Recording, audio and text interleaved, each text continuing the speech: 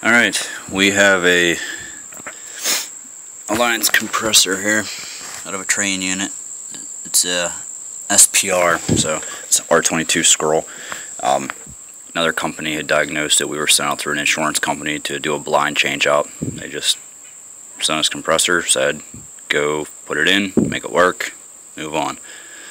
Well, that's what one of the guys did. They went out, changed it out, got it working. I think they did a flush and everything on the system also, but I was handed the compressor by my manager and was told to bench check it because now the insurance company is second guessing the original company.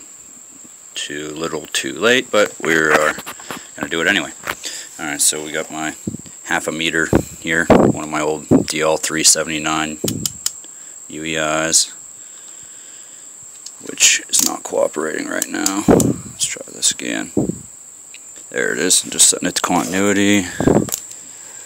Get us a ground going here.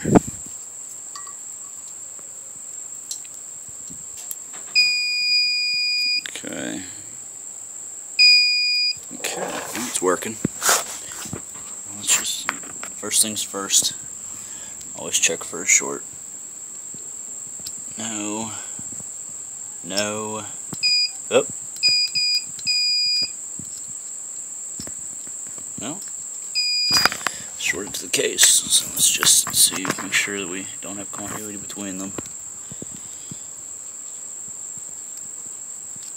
Nothing. Nothing. Let's do it one more time here. Nothing. Nothing.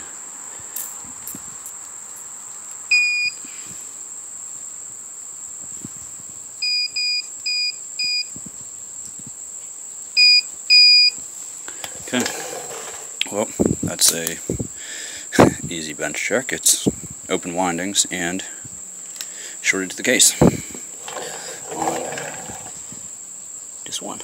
So obviously it's open, being that none of these have resistance through them. I would have to say that this guy is a burnout. Ooh, yeah.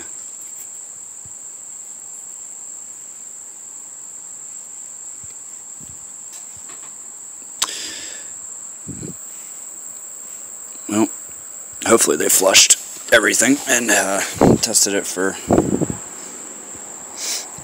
acid. It's not good. Well, that was a easy bench check. Definitely bad. Now we are going to dissect it and see what happened inside. See you in the next video.